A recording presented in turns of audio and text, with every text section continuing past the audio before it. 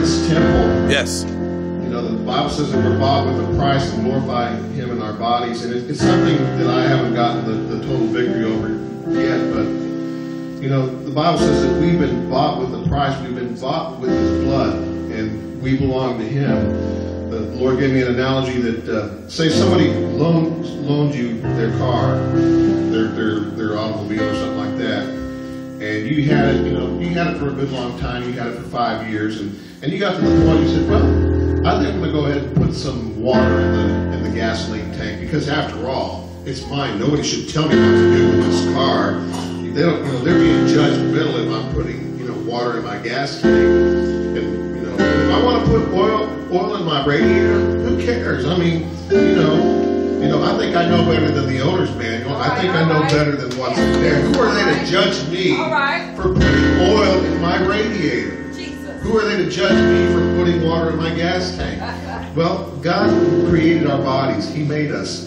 When he died on the cross for us, our bodies, they were his to begin with, but he purchased them with his blood. And so our bodies, our minds, our wills, our tongues, our mouth, our ears belong to God. They're not our possessions anymore. Once I give myself away, he wants literally to have that our bodies don't belong to us. Our minds don't belong to us. Our tongues don't belong to us.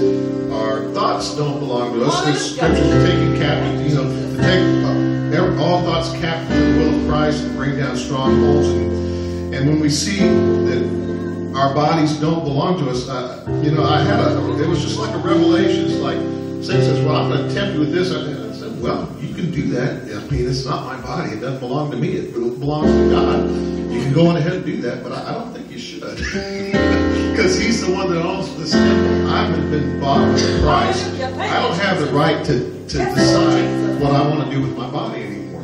I don't have a right to decide what I want to wear anymore. I don't have a right to decide what I want to say anymore. My tongue belongs to God. It is his possession. God says that we're going to give an account of everything we've done in the body, whether good or bad. And so it's a liberating thought to know that you don't belong to yourself anymore. You belong to Christ, and you are his alone, and you have no rights whatsoever to anything in your life, to anything that you think you have a right to. And that's basically all I have to say about that. I'll turn back over to the line. Thank you, Lord. Hallelujah. I'd rather have Jesus than anything else, than anything that this world has to offer. I've been out there in the world, and I know what the world has to offer. And I